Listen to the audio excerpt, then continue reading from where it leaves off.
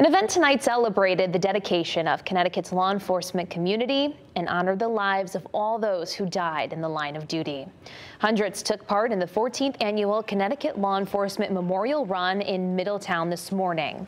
It's a 5K run benefiting the National Law Enforcement Officers Memorial Fund and the Concerns of Police Survivors organization.